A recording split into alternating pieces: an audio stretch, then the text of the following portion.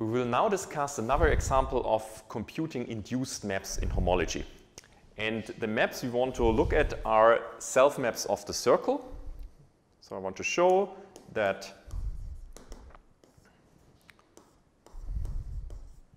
the map from S1 to S1 given by mapping an element to its kth power induces multiplication with k.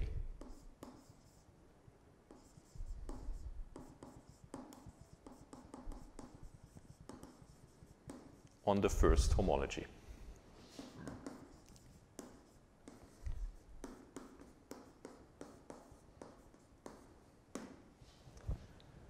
So we will show this just by using the axioms of homology, but there is a different way to show that using the Hurewicz isomorphism. So this is just a remark, would be a very quick proof.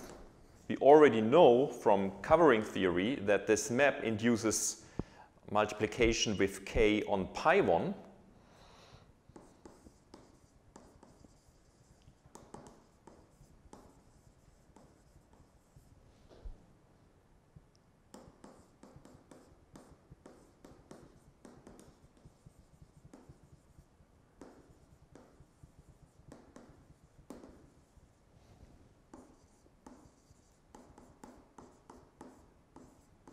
So pi 1 of S1 with respect to base point, and it's good to choose base point 1 because this is fixed by this map.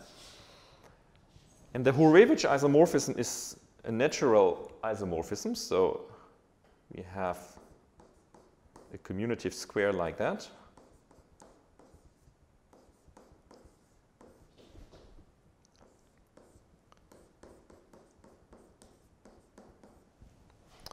The Hurewicz map is an isomorphism from the Arminianization of the first homotopy group, pi 1, the fundamental group, to H1. In that case, pi 1 of S1 is Z, so it's Abelian, and therefore we already have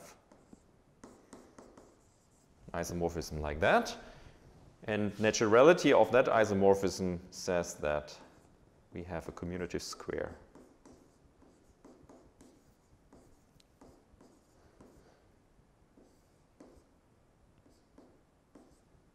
No, need a bit more space here. All right, so maybe it's good to have a name for this map. Let's call it Fk.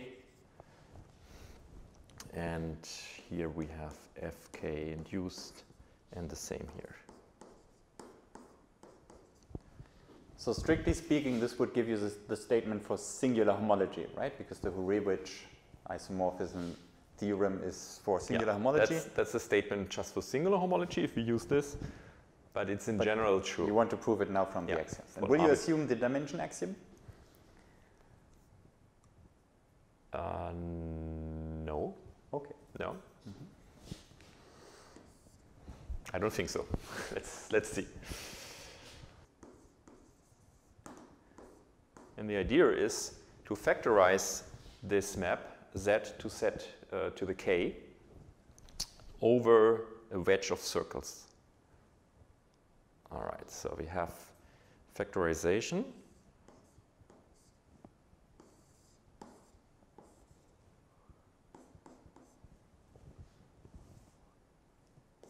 And let's assume that K is non-negative.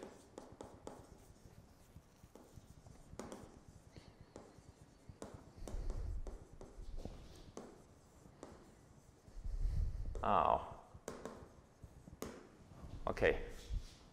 So I want to assume that K is non-negative. If it is negative, then it's the same as the composition of Z to the minus K, which is then positive, followed by a reflection.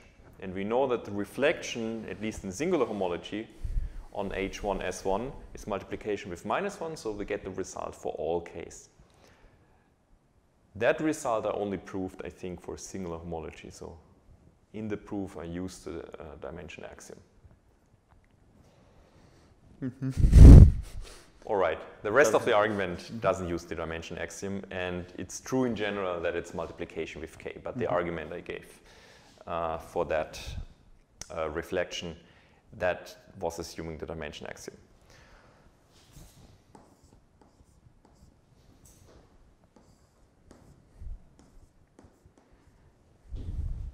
So here's the factorization. Here is fk. What does fk do? It wraps around S1 k times around the circle. And what you can do instead is first going to this wedge of circles where you have, let me draw it for k equals 3. Right, so what is the map? The map is, is given by the following movement. If I move around here and look at the image points, then what I see is this. So I go around each circle successively like that. This is the first map here. In particular, if you go from S1 to this wedge, and then from this wedge of circles via the projection to one of these summons to S1 again, this is just the identity on S1. The map here just maps each summand to S1 via the identity. So if you follow this composition, then you follow this circle, you go around the whole thing. Each of these circles is mapped to the circle via the identity. So the end result of the composition is really that you go around the circle k times, and this is exactly the map, fk. Therefore, the induced map in homology splits. And we have to look at this composition here, or splits, I should say, factorizes. And we have to analyze this map here. Just seeing k notation is maybe not ideal. Maybe it should be I from 1 to k. Never mind. So these are k copies of a circle.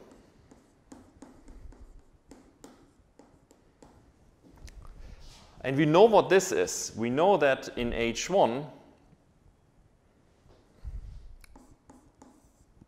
this is isomorphic to a direct sum of the summons, k summons like that. Actually, no, let's write it like that.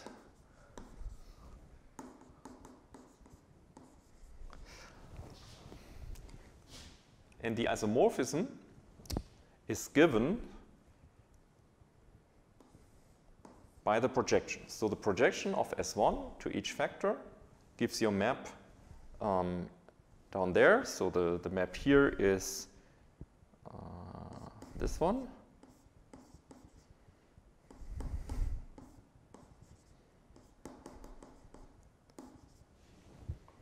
Well, in the inverse of this is given by the inclusions of the k summand.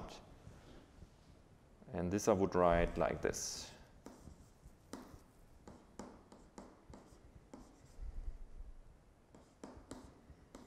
So these are the inclusions.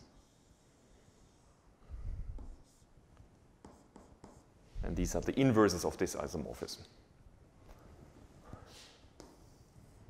So we can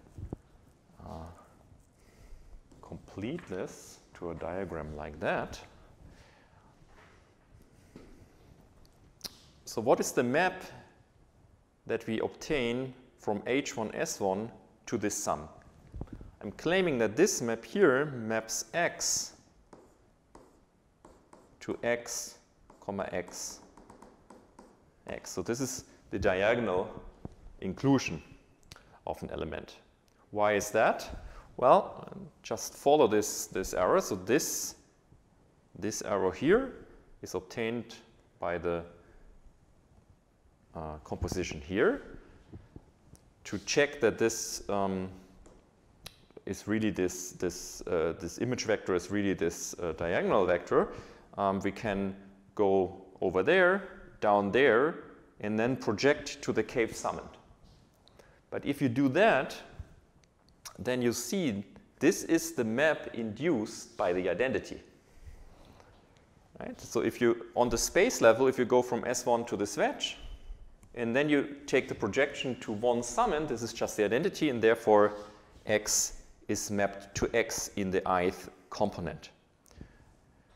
Now, what is the map going from this sum to this copy of h1 s1? Well, here we take arbitrary vector x1 up to xk in the sum, and I claim that this is mapped to the sum of the xi's.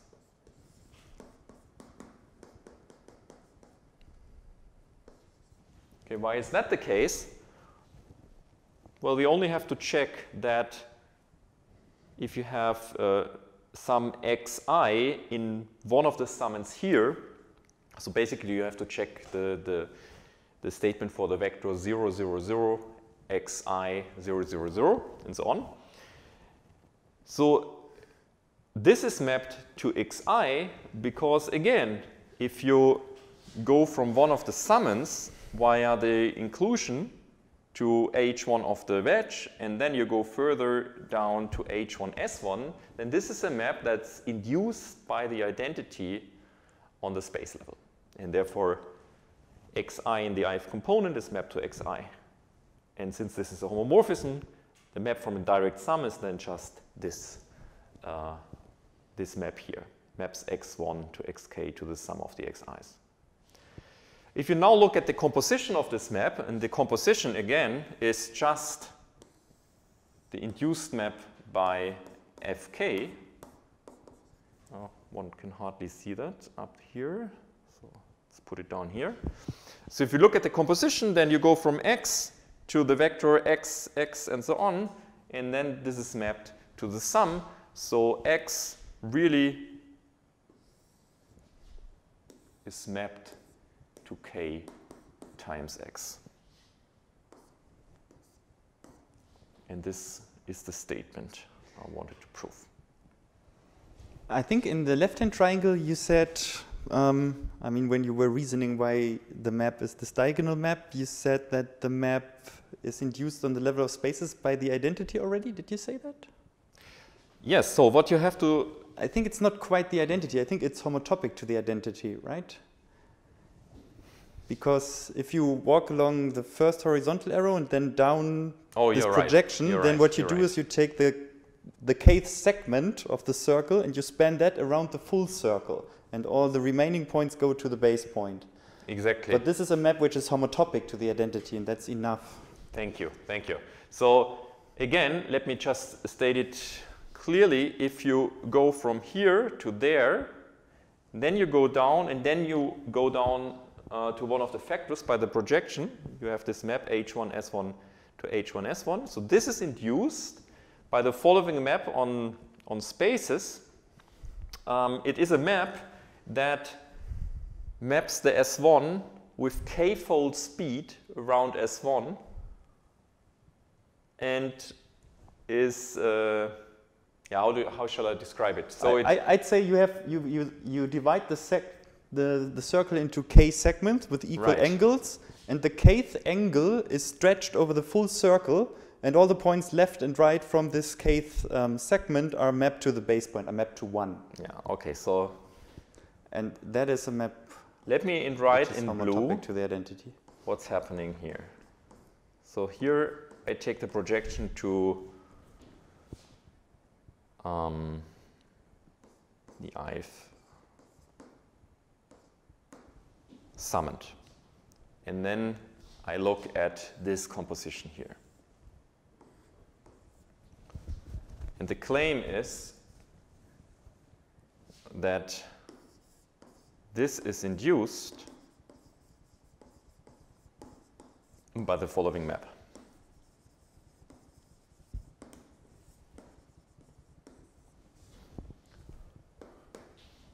So we have the circle, 2 copies of the circle, and yeah, you said it correctly.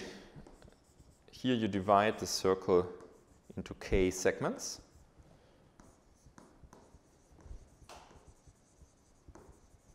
Somewhere is the ith segment, so let's say, I don't know, let's say this is the ith segment.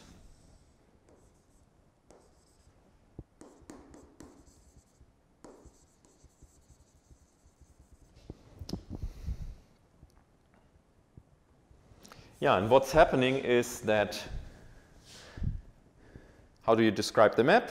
We go slowly around the circle and describe the image points. This is how we describe a map. So if I go around here, the map stays constant. So that point is mapped to that point, and I go around here, but the map is constant, staying on that point, till I reach that point, and the green segment, the ith segment, and this ith segment is then wrapped around once around the circle. And when I'm here and move over there, I'm staying constant on this point. So that's the map. And this map is homotopic to the identity.